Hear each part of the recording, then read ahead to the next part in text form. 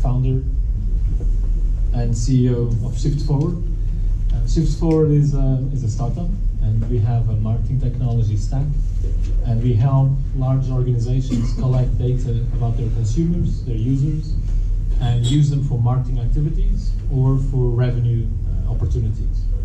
And some of them are telcos, big data owners like Bertelsmann in Germany, and as well media players, but usually of the very large size. Now, I know people have been talking about what's very large and what's an elephant. I'm going to give you my take and from my personal experience on dealing in this market and doing inside sales in a way that doesn't really require or hasn't been required in hiring specialized salespeople. Okay, because a lot of the times it's really, really hard and very expensive to do so. So this is the startup trying to sell to large companies' experience. So what is an elephant? An elephant is a large company, right? But a company isn't just a collection of people. In fact, they're not people, they're persons. And there's a difference. They have personalities, they're individuals, and everyone has their wishes, their goals, their objectives, their career paths, and that cannot be neglected. So when you think about, or I thought about selling to a large company, I realized I wasn't selling to a large company. I'm selling to specific people that have specific ideas and objectives in their lives. Okay, that's something I've learned very hard. But also, they're very well structured. It's another thing. It's really hard to find a large organization that isn't somewhat structured. When they're not, they're very flat, I think you can treat them as a small company. So that the rest of my talk here doesn't apply to them. But to the large organizations who are heavily structured, you've got to learn how structures work. I had to learn that revenue and legal were very different people. And when I was talking to legal, I had to put on a different hat. Then now I'm talking to people that are in charge of revenue, which is different from the people who are in charge of IT and people who are in charge of HR. And you know, it can get very complicated. And we have to keep that in mind. And I've learned also the very hard way that we have to have different voices and different even terms when talking to different people. And they also follow very strict processes. You know, if you find InfoSpeak and you think, oh, this is really cool, you can just sign up and you make the call. By show of hands, who's here in a startup that is selling or trying to sell to large organizations? Okay. How many of you have been successful at selling to at least one large organization? Okay. And how many of you have been able to replicate the process, the same process, and scale it out? Okay. And you can see why you got to see, follow up round now. So it's hard because there isn't a script that you can just go on and do the same thing because there are different people and different processes for everyone. But the process is there, and it takes a long time. So one of my experiences with a large organization in the telecommunications space, US space, it took us longer to get the contract signed than it did us to actually run the proof of concept with them. We were done with the proof of concept. We delivered everything we had to, and the contract wasn't signed yet. Because legal wasn't really sure about things, and IT had to take an eye on things, and security, and privacy, and it was a nightmare. It took us 2 years from the first time we spoke that they said, yes, we're going to go with you. And 8 months in, they told me, listen, Paulo, you are now going to go through our recruitment process. We tried to get you out of it, but we couldn't. So I'm really sorry to do this to you, but it's going to be a long way. But don't worry, we will get there in the end. I will help you, but it will take a long time. And from that moment on, it took over a year to get things signed. It was crazy. And this isn't a one-time thing. It happened again and again in different organizations. So that's why they're elephants, right? They're big, they're strong, they can pay well, they're very resistant to changes in the marketplace, but they're very stubborn, very risk averse. Everything. The reason why it took so long was because no one wanted to lose their job, right? Legal did not want to say, oh, it's okay, we'll sign off with a startup based in Porto to handle our data too. They're not going to do that. They had to have everyone check to make sure that if something went wrong, it was not their fault. That's all really that really matters. And they're doing it right. That's how they have to be. Because otherwise, everyone would be running off in different directions, and it wouldn't be one organization. You would just be, clusters of small people trying to go and do their own thing. That doesn't work. So we have to understand the beast before we try to tackle it. And that's our experience. So what about the startups? Well, we're the small guys, right? And the elephants are afraid of mice. I don't know if you know the fable, but that's what they say. And the reason is, well, they're afraid that the mice is going to get crushed. If even the elephant moves in the wrong place, they will crush it. They're afraid of that. They're afraid you're going to disappear. They're afraid you're not going to be there next year when they're going to do the budget for next year. That's their problems. It's not about the quality of the product, many times. It's not about if you're going to do what you're saying you're going to do. It's about, are you even going to be around next year? Yes, they also are afraid that you can't deliver because they don't know you. You're a small guy, and we're in this room likely from a different country, and they're also afraid that you get up their trunk. That's actually a myth, but I think the comparison here is they're afraid you do sometimes. They're afraid you do a job too well, that then they have to buy you out, because otherwise they're going to look really bad, because they're going to do their job many times. And that's something we have to consider. In my case, that happened when we were trying to sell our product to the IT department. And even though it was a marketing product, we were trying to sell it to the CTOs and the IT people, and we failed miserably. And the reason we failed was because they were realizing they were trying to do the same thing, but weren't really achieving it. And they were afraid that if they were buying us, they have two problems. One, they'll have to throw everything out that they have been doing so far. And of course, that would be the logical way, but that would just be saying that they were just bad at their job. And second, they were afraid that if you go away, they'll lose their core business. So eventually you had to move, stop selling to IT and start selling to someone else. So, can they be your friends? In my experience, yes. But also, if you have other types of customers, if you have rabbits and deers and all of those other guys to sell to first, do that. If there's any chance you're going to sell to anyone else but a large organization, my personal experience, if I was doing this again, I would not sell it to them directly if I had a choice. But if elephants really are your target market, and then you have to ask yourselves, and this is a question I ask myself many times, do they have an option? Can they do this themselves? Can they buy another company to do it for them? It doesn't matter for how much. Can they build it in-house? Can they find a large organization that does a worse job, but at least they say they do the same thing?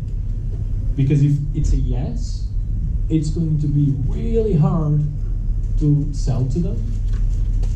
And the worst part is, they're not going to tell you. They're not going to say, look, Paulo, this is the reason why we're not going to buy from you. No, they're going to say, look, I'm going to check out with my manager and my boss. We're going to have a meeting next week to set up a call with the CEO, and you're going to spend a year before you even realize they're not going to buy from you. They're just going to, take it as much as they can, take it as much time as they can, because they need alternatives. And he will do the same thing, so I'm not judging them. Just a reality. One example that happened to us was exactly this sort of situation, and in the end, we discovered that this large organization ended up acquiring a startup for like 30 million or something. And they didn't even tell us anything. And then even after doing that, they were telling us, oh, well, no, that's nothing to do with our conversation. And of course it was. They were doing exactly what we were pitching them to. But it's a hard lesson. And so if you have to ask yourselves, do they really, really need you? And if the answer is yes, and you can deliver, then price doesn't really matter. Because by the time they realize there's a need, by the time they realize you're the solution, you have to tell them two things. You're up for a sale, and it's going to be very expensive. And expensive can mean anything. You know, our products, we will not sell it to them under 100,000 a year, and that's in euros, so $130,000 a year minimum, and it can go up to millions. Because anything below that, after we've gone through all this process, all the sales, all the years, you cannot sell it any cheaper. It doesn't matter how much it costs to develop the product. It's just too intensive. And so I've learned a few things, and I think I've learned a few things in this process that I would like to share with you on small tips on how to improve your odds, because the odds are not in our favor when selling to large organizations, as you've probably already realized, because only one person was successful here at replicating a sales model for large organizations. So I would say, first, trust is the biggest problem, right? They were afraid they're going to get crushed. So how about trying to raise that trust in them?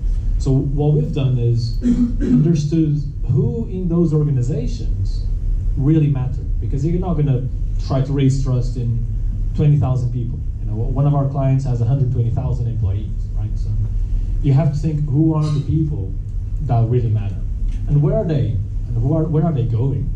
So we in our case, we've identified two types of people. One is the business guy. That's the guy responsible for revenue or improving efficiency of their marketing budgets. And then we have the IT guy. So that's the guy the business guy calls and say, hey, does this make sense? Can we integrate? Can we, you know, how long do you think it will take? Is there a problem with security here? So we have clearly identified these two people. And we went out and understood what events they attended, what Twitter feeds they were following, and have in our marketing activities content and a view to understand that they're going to read this. They're going to search for it on Google. They're going to search for, you know, what is the private solution to host my data for marketing activities? Is Shift Forward a reliable company? That sort of thing. We understand they're going to do that. So on a low budget, trying to get them to read the content we think is going to raise trust in ourselves. So for example, GDPR, big topic, right? No one understands what GDPR is. And so we try to go out and we put ourselves up for speaking slots in larger events, sometimes, you know, always not in Portugal, because we know they're not going to go and see it, but they're going to see our name listed on the speakers notes and the speakers list. And that's what it takes for them to realize, Shift Forward, oh, they know about this, cool. They're talking about it, they have to know about it, right? Not really, but that's the point. And creating a fear of missing out. So telling them that their competitors, of course they were talking to them, and of course they're very close to signing. But I, you know, as a startup, I don't have the resources to serve both of you.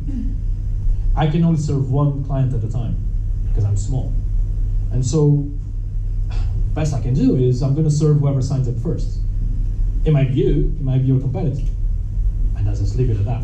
And that works extremely well, especially if there's someone else from your network, and that's going to be my next thing. From a network, I can tell them the same thing and the same story, and they're going to be thinking, "Oh God, I'm going to look really bad if my competitor is signing up with these guys, and I'm going to tell my boss. Then I've been talking to them, but you know, I didn't really do it." So that's very powerful. That's very strong in my experience so far. The other thing we've been doing, you know, somewhat successfully, is trying to be alone in the race. So when someone talks to us, when we talk out to someone, we try to think who else is pitching the same thing.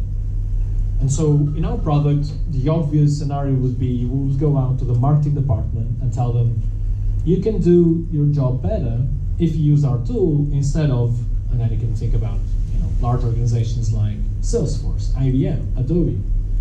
We're going to fail at that because they don't care. No one ever got fired for hiring IBM, right? So it does not do that. So what did we do? We went to the revenue people, we went to the business people who were responsible for increasing revenues. Adobe and other guys, they're somewhat talking to them, but they're not really there. And so when we were in that race, we were much more isolated than anyone else. And that's just an example. I've been actually looking for other examples, and I've been thinking about some of the companies here, and think, look, if you have a software for developers, if you go out to a developer instead of the CTO, like selling from bottom up, that may be a lot more effective. Even if it's a big ticket, the developers won't pay for it, but they will push it. Slack is a good example of that. Another example is if you have an HR software or software to look after your employees. You may think HR is the department I go to, but then everyone else is going to go there, right? There's another way. So think about customer support. Think about if your employees are happier, who benefits from it? So customer support, customer service is going to get a better job done if their own staff is happier. So maybe try to sell to them instead, because no one is. And another angle of this is going to people everyone else is afraid of. So call the CEO. Now that's like no one does. I actually did something not to the CEO. I did it to the CTO of a large media company in the US, and I did it in an interesting way. Which is my next slide, which was saying, listen, I'm starting this project out. I've got a product.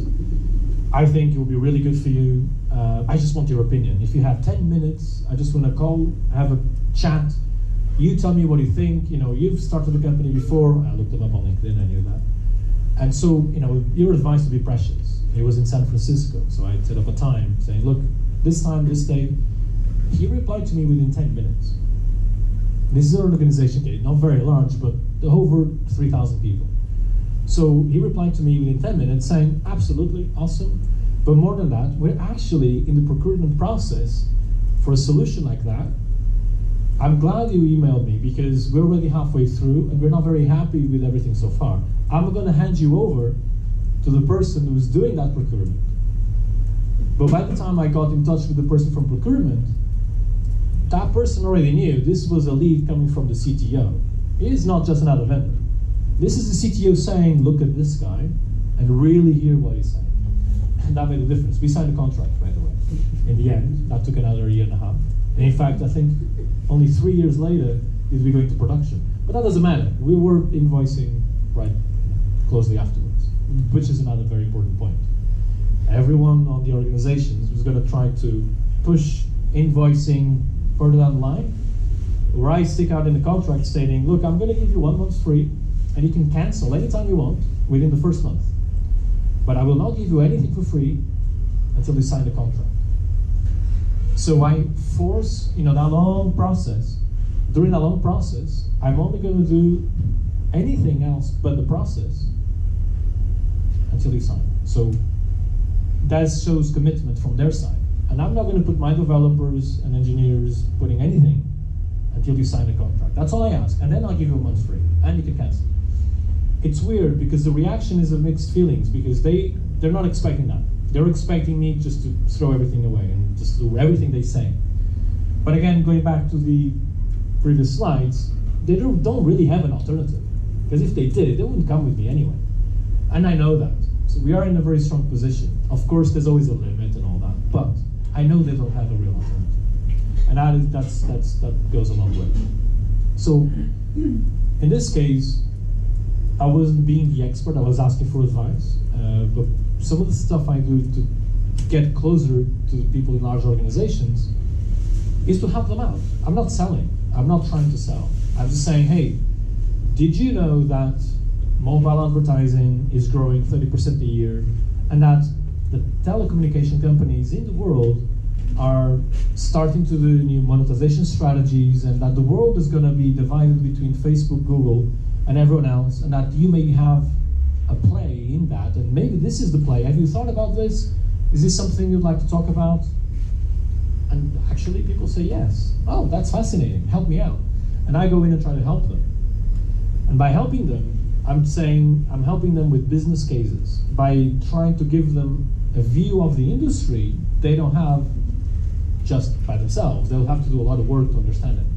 Sometimes it's about technology. So it's like, how do cookies work? How does mobile advertising, what's the margins like really? who's making the money?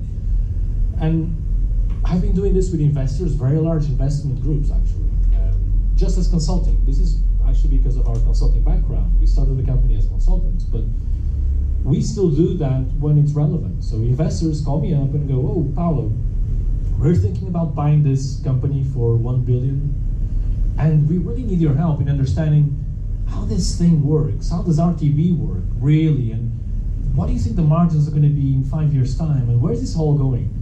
And I would normally say, I can't do that. I don't do services anymore. But of course I go in and talk to them. And because I know any of the companies in their portfolio, if there's anyone who could be my client, I'm going to ask them later, oh, by the way, do you think now that our product could be interesting for one of your companies? Could you do me an introduction?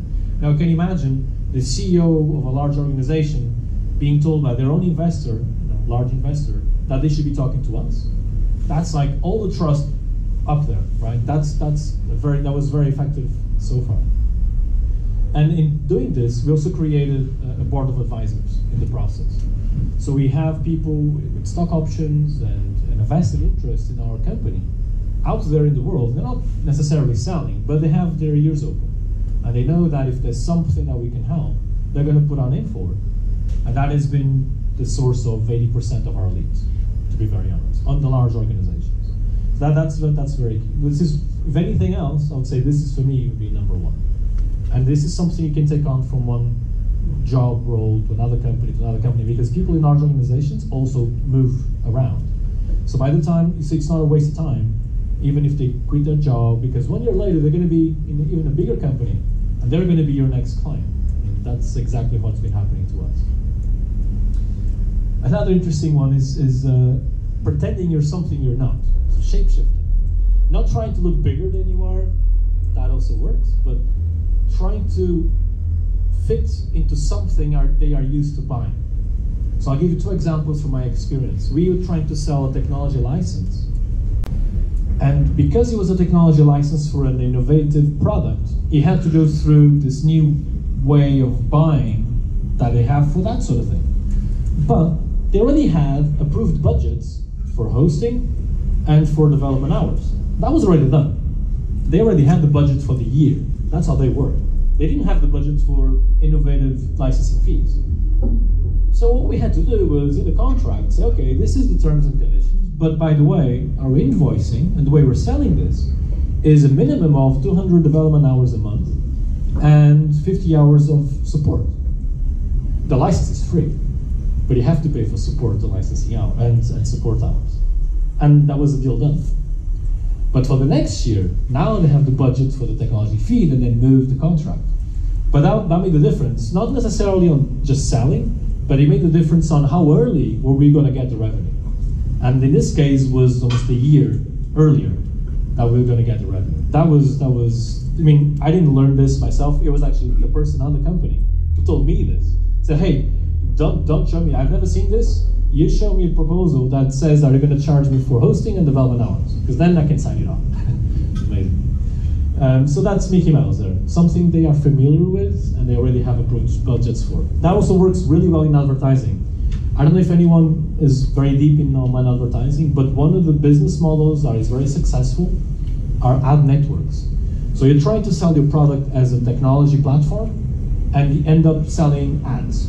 Because everyone has a budget for ads, and everyone can spend 10% of their whole budget for testing new things. Because even if it doesn't work, no one cares. Well, they do care, but not much. But if it's a new marketing platform, they're not going to be doing anything. So a lot of the ad networks aren't really ad networks. They're technology platforms that start their business model as an ad network by selling ads. This applies to a lot of the other industries. It's about buying something they have budgets and they don't really have questions about.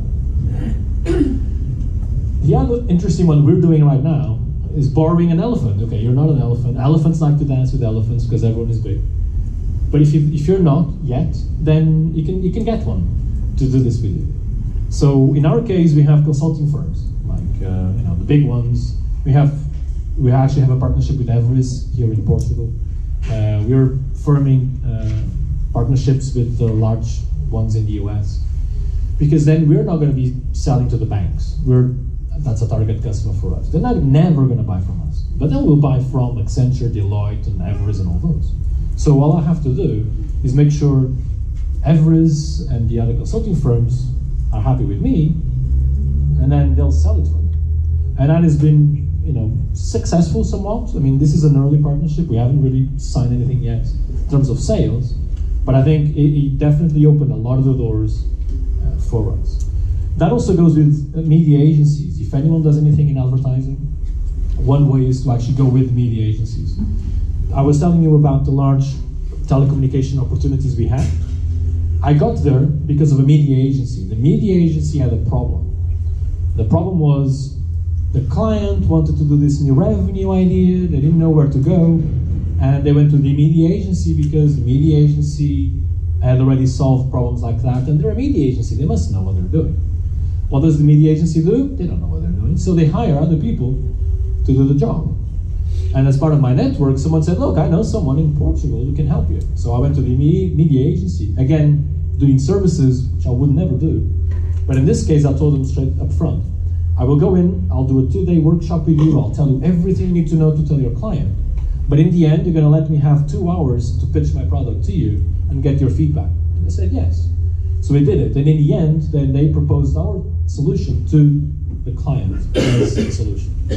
Again, no salespeople, we're just being the experts with a network to get the large organization. And they were surprised, why are we hiring? They were always asking themselves this in the calls that we were having. Why are we buying this from a startup in Portugal again? And no one knew the answer to that. But everyone knew it was the right decision that they were going to make.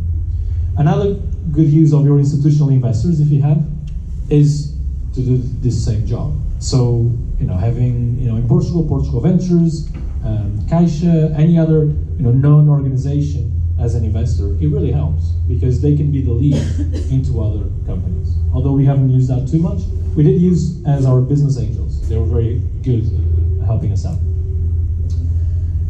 And networking, I've sort of mentioned this everywhere. The one I haven't talked about is former colleagues.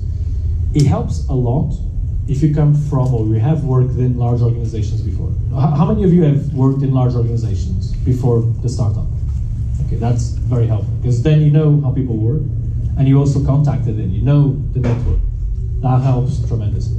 And in my case, actually our advisors, in fact, some of the angel investors were somewhat connected to previous roles I had, and that is extremely useful. So is it all worth it? Because this is long, right? This is a long time, Well, it is, because once you do get them, they're very high margin. They're price insensitive, really. Unless you're 5 times more expensive than another alternative, which they don't have, then it's going to be with you. Of course, this is just a generic rule. There's always caveats here. They're long term. They don't think about the next 6 months. They think about the next 6 years. So usually, if you get in and you do a good job, you're going to stay there. They're not going to go through the whole process again, unless they have to. They give you a tremendous reputation. If you get big client, of course, everyone knows that. The problem we are having is we can't talk about them. And so we are out there, like, yeah, we have big clients, but we are under NDA, they do not let us talk about them. So if you can not have that, I'll really advise you to, because I've not been able to. And if you're thinking about your exit, having a large organization, many times are the people who are going to buy you. And if you want to exit, sooner rather than later, they're very likely to be the person going to buy you. Always think about that. And we've been through that as well. And you can always sell more. So don't think that you're going to sell the contract and the contract states everything you're ever going to get. No, it's not. It's never been with us, never been like that. Everything we've been careful with was stating that prices could be changed and that this was just for this particular part of the product or the process. And on average, year by year, we increase existing contracts by 20 to 50% in revenue. Not by selling them more necessarily, but by saying that our product is now being refreshed, we have more features, and that wasn't included, and you really need them, and so yes, okay, budget goes up. And so yes, I think it is worth it, but you have to think, do you have an alternative? If you do, start with that. Right. Now, That was the last of my slides. I don't have a final slide for some reason. But before closing, I want to open up and ask, questions that you guys have, experiences. I'd love to have your experiences as well. Yeah. So when you started the company, you already started selling to elephants. If not, how long it took to make that shift? So we started selling to elephants from day one, yes, but not the products we have today. We started selling as consultants, so we were selling consulting hours. And so for them, it wasn't a big deal. Again, this is only a problem if they're buying something they don't know about. But they're buying consulting hours, you're disposable, they're not a big deal. But that took us in for the first 2 or 3 years, and then we were able to convert some of that into a product sale later on, okay? And then we always started selling to elephants because our products just don't work for smaller organizations. Does that answer your question? Anyone else? How do you generate leads? Well, the network, that's number one. Our network of people that we help, that we mentor, that we provide free advice are the generation, are the source of 80% of our lead generation. They're the ones who throw contacts at us. We just have to sort them out. Another one is just, you're gonna laugh, it's the website. I just recently had one of the largest telcos fill a form on the website, like 5 days ago, to say, hey, I want to hear more about what you guys are doing. So that is totally unexpected for me, but it does happen as well. But the network is the most important thing. And even on the first call with this large organization that emailed us, they were trying to fish who we knew and who are we doing this with already. So it will come around eventually. The network is key. Do you have any specific process that you can be leveraging the network over time?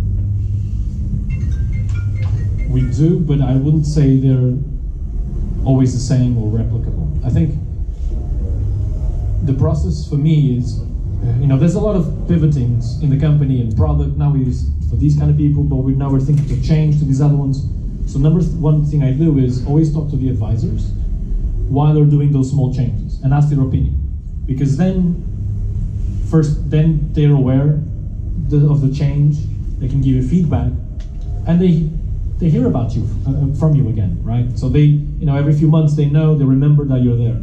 These, when I say advisors, they're not necessarily just the ones that are in an advisory board. They're just people I remember, or I knew from before, or they're on LinkedIn, that I think are relevant for what I'm doing. So that could be someone in a media agency. So look, if I was in London, I'd say, let's go grab a coffee. Unfortunately, I'm not there, but I'll go, we're thinking about changing our product into this other direction. Can you give me your feedback? So that has always just been the only process I know needs to be always happening. Apart from that, I don't think it's any different from a sales process. Nurture, always try to get back to them. But that's after you have the lead.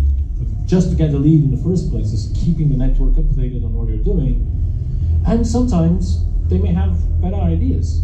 And they come back to me, oh, but actually you need to think about attribution. So actually there was a point where I was going out and talking to the same clients again thinking, is attribution a problem for you? Is this something you think would be interesting that we pivot ourselves to? So that has always been sort of the process, if you like. Does that answer it? Yeah.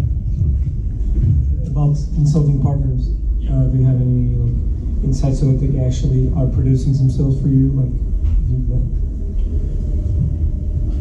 It's a bit early because our partnerships with them are recent, but we know that we've opened some doors because of them.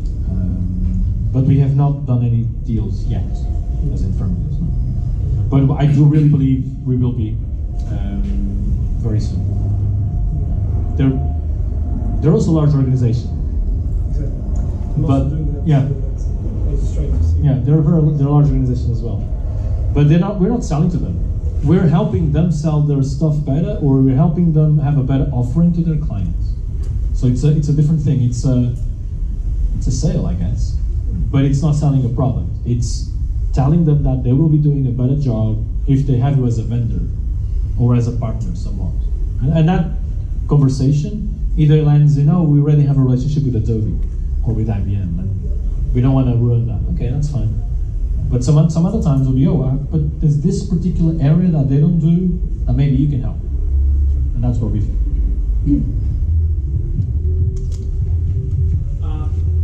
Before my question, I just want to highlight something that you said a few times before, which is asking for help, which is really powerful.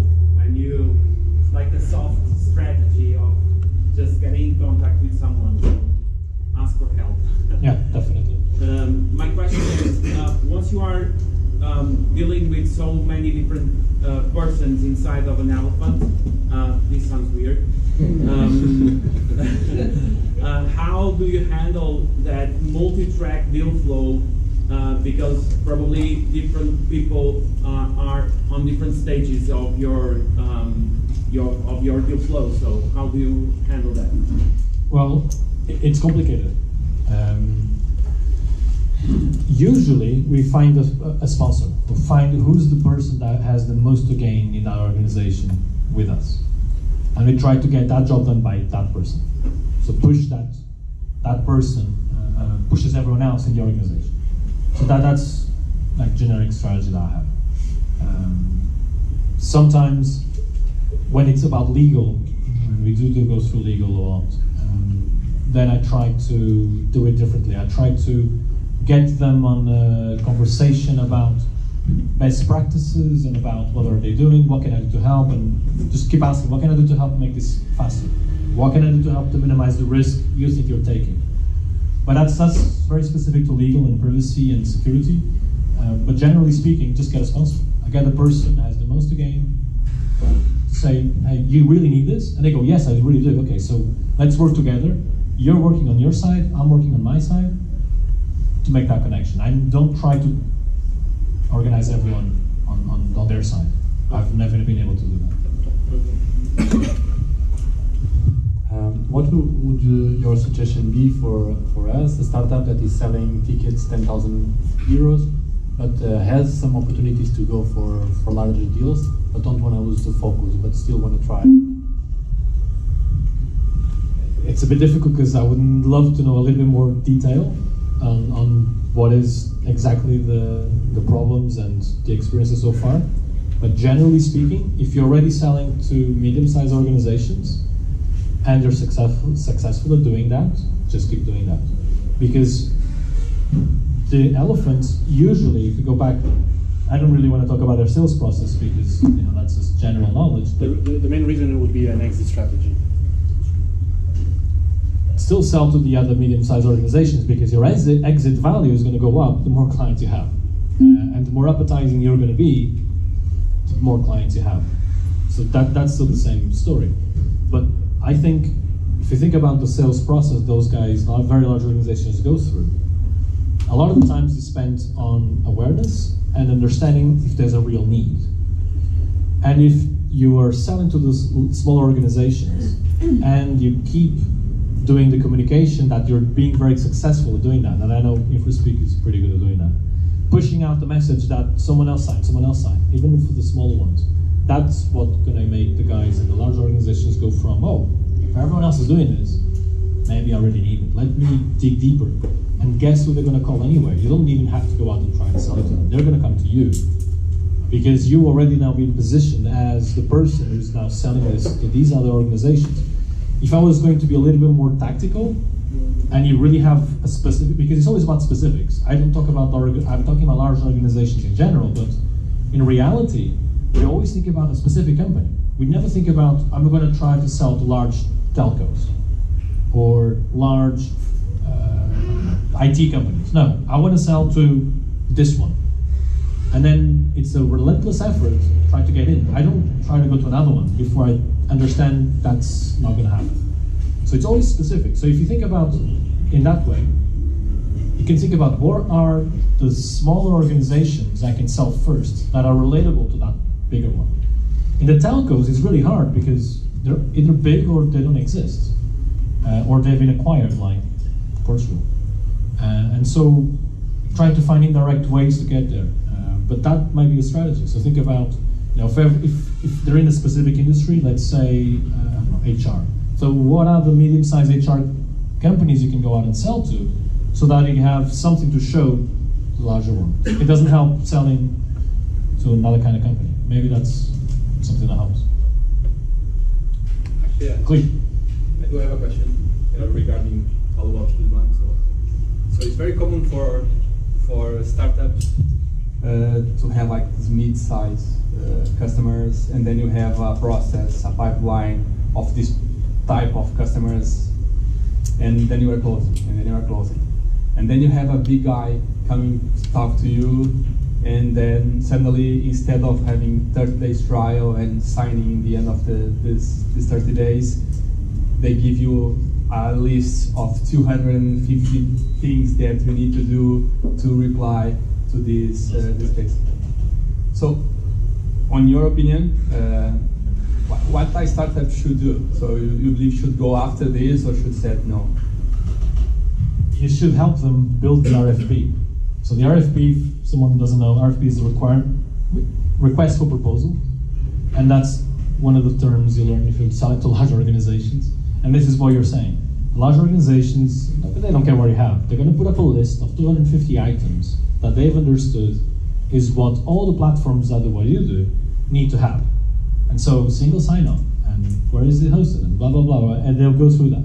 What we try to do is get there before they even have an RFP and help them build the RFP. So I've done that before. I said, okay, I've received RFPs from different organizations. I'm going to help you build the questions I'm going to then later on answer. Of course, that doesn't always happen, but that is a valid strategy. And sometimes even replying to the RFP saying, hey, do you know that maybe there's a section in the RFP that you've missed?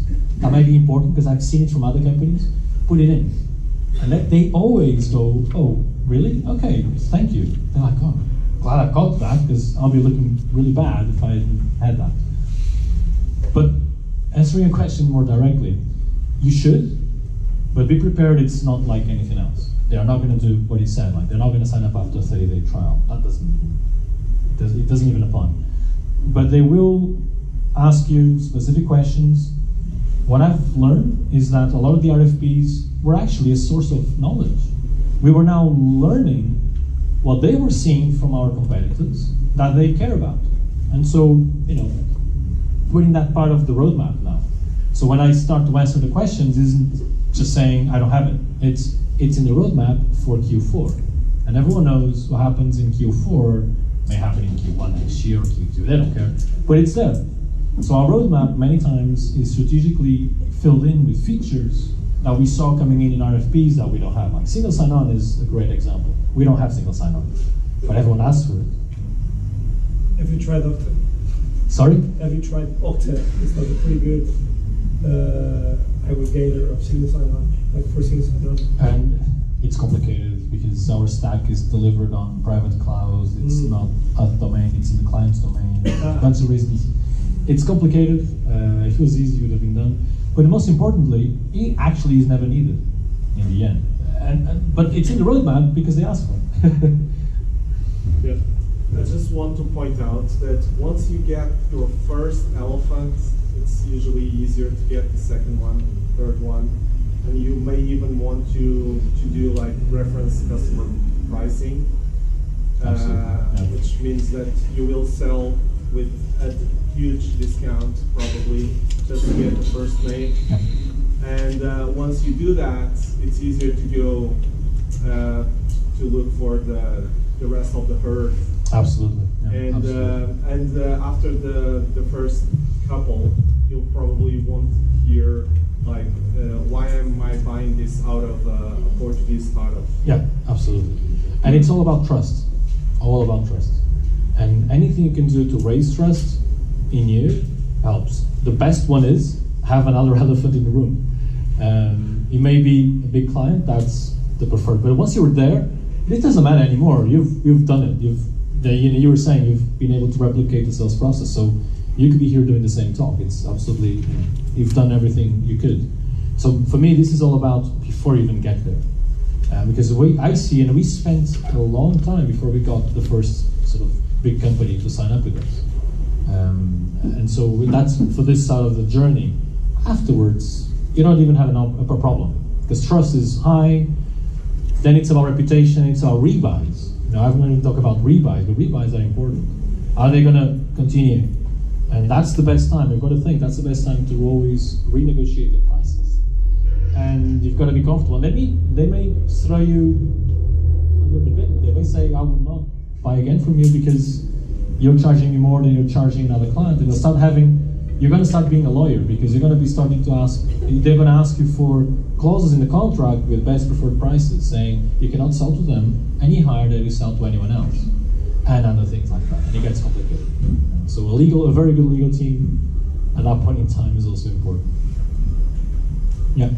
Can you elaborate a little bit about your customer acquisition costs? Because I think that will exclude a lot of people in the room. Well, like I said, it's hard to put a number. I don't actually have a final number in it. The reason is a lot of the work. It's very expensive. A lot of the work is done free of charge. A lot of the work is done by helping other people, which in return refer us and puts us in a good word at the right point at the right time. Because timing is very, very important.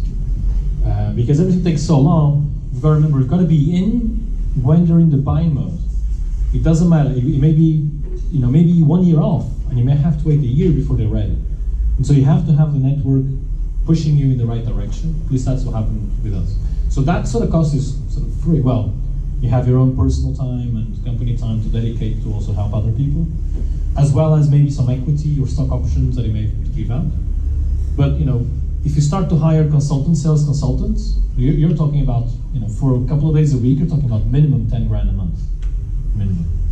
So if you think one international salesperson at 10,000 a month trying to sell your stuff, if they come up with 1 or 2 clients, that's easily 30, 40 grand acquisition costs per client. That wouldn't be a bad guesstimate of what a real process would be requiring. And so selling it for anything under 100,000 is just crazy. It doesn't make any sense. But in return, you also don't think about the 1 year fee. You also think 3 year fees. How much are they going to pay us for 3 years? Because even if the contract is 1 year, they're going to be there for 3 years. Because the first year is, the second is, okay, this is really, well, is it working or not? And if it's not, then the third year is, let's make sure it really isn't working before we move away. It's been our experience. Thank you. Okay. Anyone else? All right. Thank you very much. Been 10 minutes in advance.